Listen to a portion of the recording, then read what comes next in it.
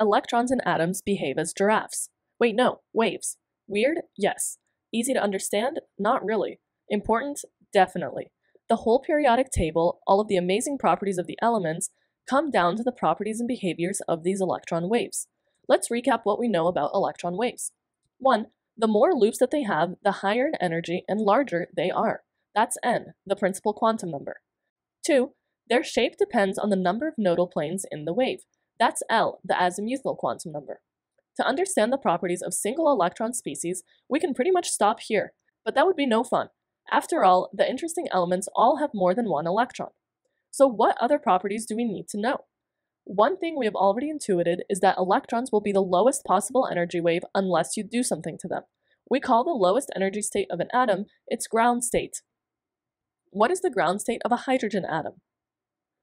Hydrogen's electron is a 1s electron unless it is excited. This is another principle of electrons, so let's add to our list with number 3. Electrons will always be in the lowest possible energy state that they can be. This is the Aufbau principle.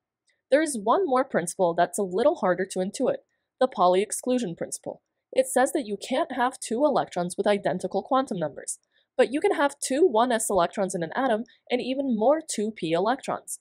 Right now, this might be a little confusing. For this to make sense, we need to talk about a few more quantum numbers.